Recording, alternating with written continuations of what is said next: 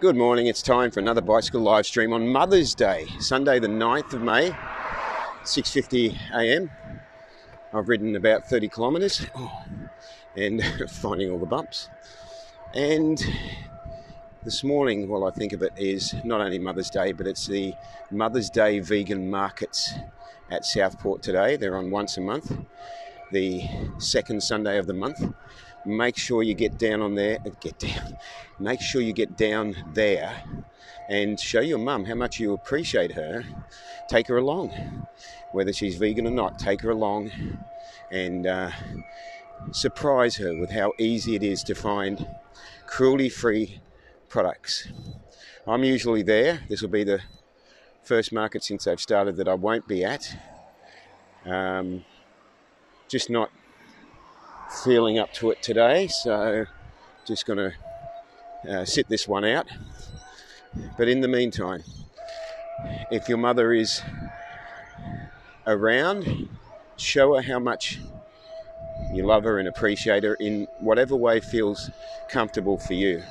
We're talking about the woman that brought you into the world and made so many sacrifices for you. And that was her initial intention, even if things didn't work out that way for you. And if she's not in your existence anymore, you can still wish that spirit soul a safe journey, a safe existence. You can always be the well-wisher of those with us and not with us. So that's not this morning's topic, though. Maybe I should have actually done the topic about Mother's Day.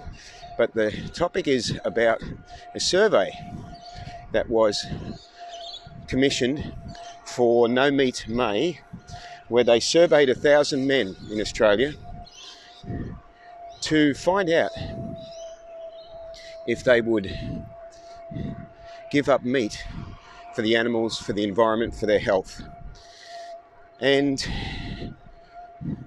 the startling statistic, or one of the startling statistics that came out of this survey, is that 73% of men, of 1,000 men surveyed, said they would rather die 10 years earlier than give up steak and burgers. Astounding when you hear that statistic and you hear that information and you think, can that really be true? Are men really that stupid?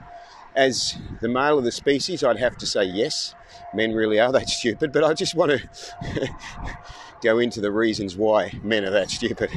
It's also sad to see that 81% of men claimed they cared about the environment and climate crisis, yet 79% were not willing to give up meat to help the climate crisis. Good morning, Matt. 2 days in a row you're watching. That's awesome, mate. Thank you.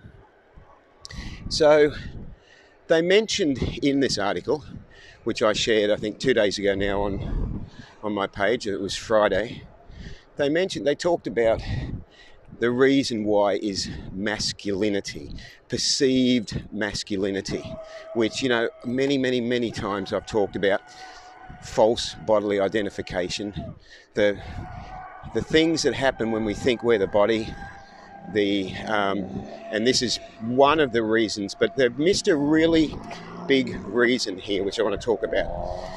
A big reason why men, 3/4 of men, would rather die young. And it is related to this false image of masculinity, of like, oh yeah, the gruff, strong, I'm the man, I've got to work out in the gym and I've got to have a tough job and I can't show emotions and all that horse shit, which doesn't belong anywhere. It's never belonged anywhere. It belongs so far in the past it should never have existed. And all that horse shit gives us is that way of thinking.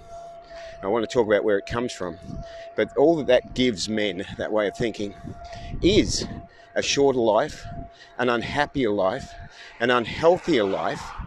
And that's really, when you analyse it, it's really sad. So why would somebody put themselves in that position of living an unhappy, unhealthy life simply because of this perceived masculinity? Well, what they did mention in the article in relation to masculinity is, well, they talked about masculinity, but they didn't go far enough. But so what they were saying time and time again is that men don't want to be perceived as weak. And the irony of that is that it takes strength, as in courage, to express our emotions, to admit that we feel vulnerable, that we don't have all the answers, that we're not Superman. It actually takes strength and courage to do that. So when men are talking about masculinity in the way that they're talked about in this article, they're coming from a position of fear and weakness. They're not coming from a position of strength. They're definitely not coming from a position of strength and balance. They're coming from actually being afraid, actually being incredibly insecure, incredibly fragile. And it is overcast, Matt. Yes, it is overcast. Good observation. But let's go a step deeper. Let's dig a little bit deeper. So we understand that men want to appear masculine. The reason they want to appear masculine is because they're coming from a place of fear, that they do not feel courageous enough to express themselves, that they have this false understanding of what true masculinity and strength and courage is. But what is underneath that? Why is there a fear? Why is there a fear of appearing vulnerable? Why is that such a big thing for men? It's, I think they mentioned it in the article that women find it easier, generally speaking, to express emotions, and we know this, and to be emotional and to be supportive, which is especially relevant on Mother's Day. So that's not news to anyone. But why do men have this almost feels like organic need to be the man? Well, connected with this masculinity and connected with the false ego, which is where this false idea of masculinity comes from, is a component that they didn't mention in the article, and that's related to addiction.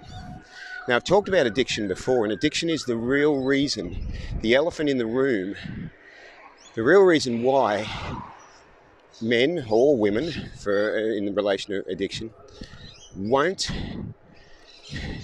change, won't face the issues that they're having, won't own up to the problems they're struggling with.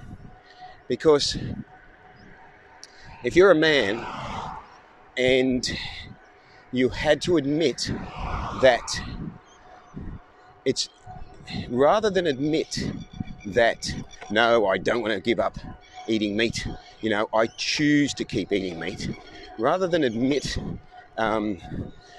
say that, the real reason underneath it is that it's not that you choose to keep eating meat, it's that you are so weak, basically, so unable to control your desires that you can't stop eating meat. And when you are at that point with an addiction, whether it's a meat addiction, alcohol, drug, sex, rock and roll, had to put that in there, whether it's any of these sort of addictions, what we tend to do is to protect ourselves against the elephant in the room, against admitting that we don't actually have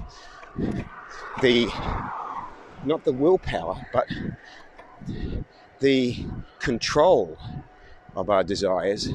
We don't actually have the control to be able to stop. Now, if a man was to admit that, it would take incredible courage, incredible strength, and incredible surrender. And that's the foundation of where all this fear and needing to be in control and pretend that you're the man and not being able to admit that you can't stop eating meat, or you can't stop smoking cigarettes, or you can't stop drinking alcohol, or whatever it is, underneath it all is this inability to control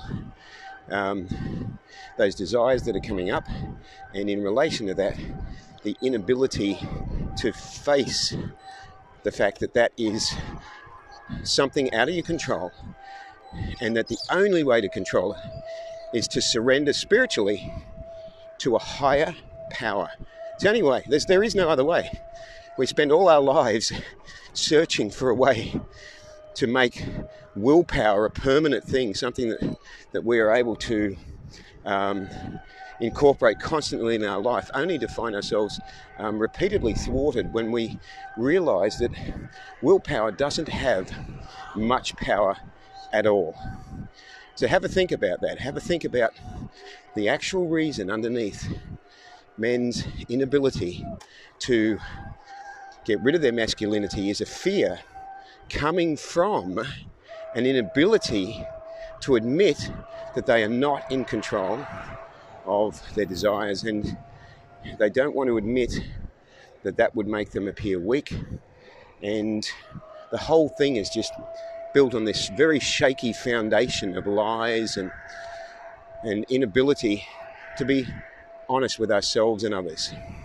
So, hope that's given you some food for thought on Mother's Day. And once again, let me say, mothers are amazing. The sacrifices they make to bring us into the world, to teach us, to nurture us. And we should always respect and love our mothers. Live vegan, save lives, ahimsa.